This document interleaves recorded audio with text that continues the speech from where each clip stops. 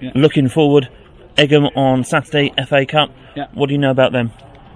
Yeah, well, we went and watched them last week, myself and Bob. Yeah, we know quite a bit about them. So yeah, they're obviously a very good side. They made the playoffs last year. Like I say, we have watched them. So we know we're in for a difficult afternoon over there. But having been involved in the FA Cup before, I know that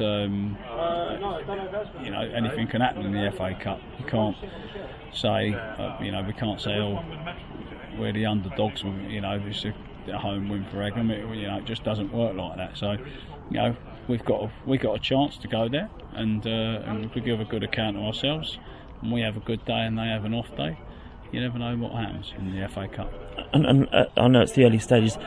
FA Cup, Mark, still excite you? Yeah, oh yeah. It's like when you have a cup run, there's no feeling like it. No feeling like it. I've sort of like said that to the players. Actually, before the Thatcham game, there's no feeling like a really good cup run, and it is good.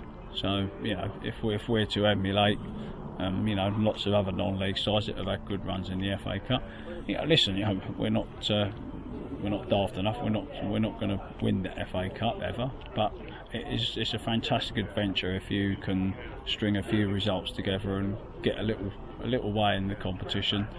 And you end up. It can end up galvanising your season.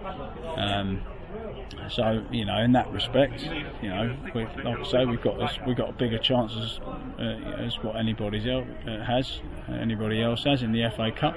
We just got to go there and give a good account of ourselves on Saturday, and hope that the FA Cup gods are shining on us.